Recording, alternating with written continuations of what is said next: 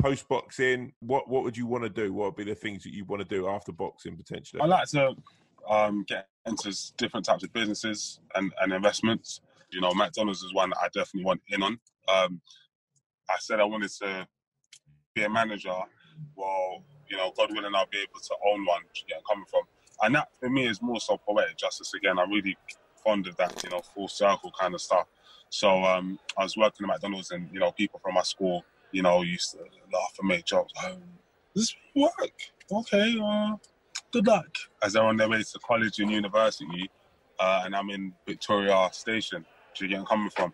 But now it's been like, all right, cool, I'm a world champion, and I just want to go full circle with it. Mate, I'll tell you what, if you were in a McDonald's in Victoria Station at that time, I guarantee I came in there. I was always in that. I was in there, like, genuinely, like, 4 times a week. I used to... I remember you.